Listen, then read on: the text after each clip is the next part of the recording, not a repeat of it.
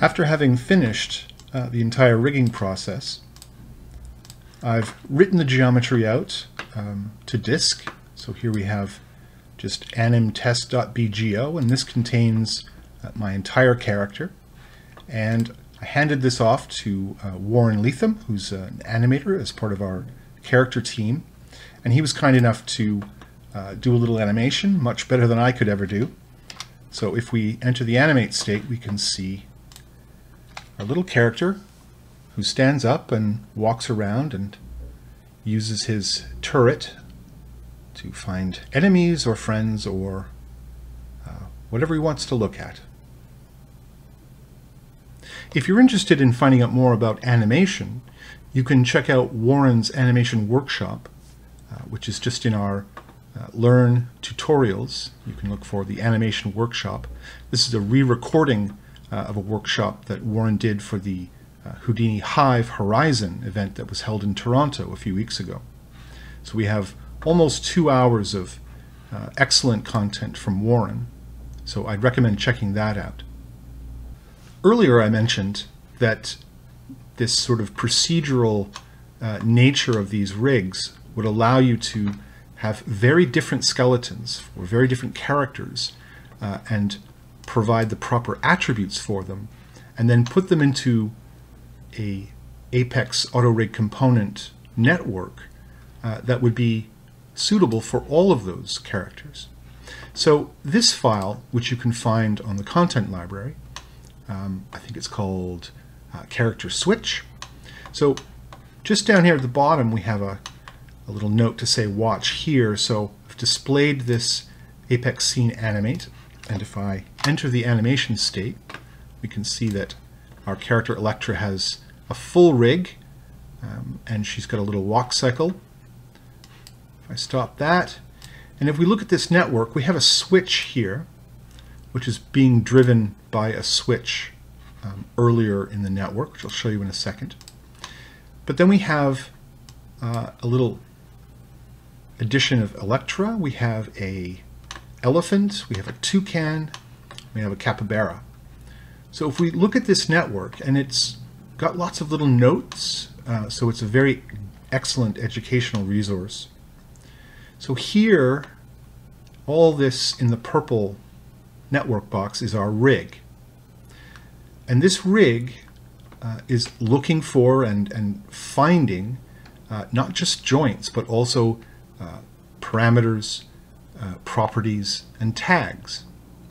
And it is using them in different ways depending on what it finds. So it finds a particular set of tags for Electra, and it does what it's told with those joints. But it might find a different set of tags for the toucan. So here we have this main switch, and that switch is determining which of our characters we're going to view. So we could switch from Electra to an elephant. And so you'll see that the elephant has his own geometry and his own skeleton and his own set of tags. And those tags might be very different than they are for Electra, but some of them are going to be very similar. For instance, he has legs, and Electra has legs. The elephant has a spine, and she has a spine, in addition to other things. And when we walk through this network, we see that we're still viewing that animate. We're viewing the output of the new character, but with the exact same set of auto rig components. And here we have an elephant with a walk cycle, because he's using his own rig, and this switch is also being driven, so it's using this add character. And similarly, we can switch again to the toucan. So here, a very different character, and yet it's going through the same rig. That rig is using specific properties, specific tags, and now we can have a flapping cycle. So this is part of the real amazing and exciting power of Apex. not only are we separating the rig logic from the execution of that logic, but we're creating a truly procedural way of rigging a variety of characters. And so you can see the toucan here, he also has a spine. And so when we create an auto-rig component that is building a spine, it just needs to have the right inputs, just needs to have the right tags, and it will build a spine.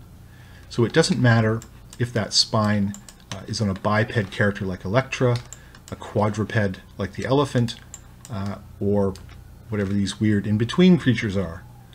They all have spines, and so the auto-rig component, in this case a splines component, is providing the functionality of a spine. And you can see that the segments that we mentioned earlier on the multi-IK, the segments in this case are spine, trunk, tail, and neck.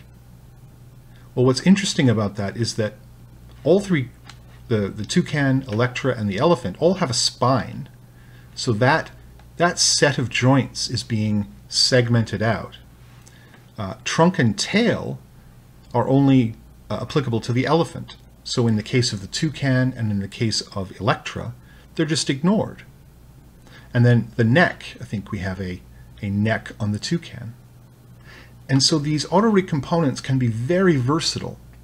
They will look for what they're told to look for, and if they find them, they will operate and do their job. And if they find things that they don't need, well, they'll just ignore them. Or if they don't find things that they are told to look for, and they don't exist, again, they'll ignore them. So this is very flexible and very powerful. So I'd highly recommend going again to the content library and looking for the character switch file, which is this right here, and have a look through here. You'll find all of the things that we've talked about and more.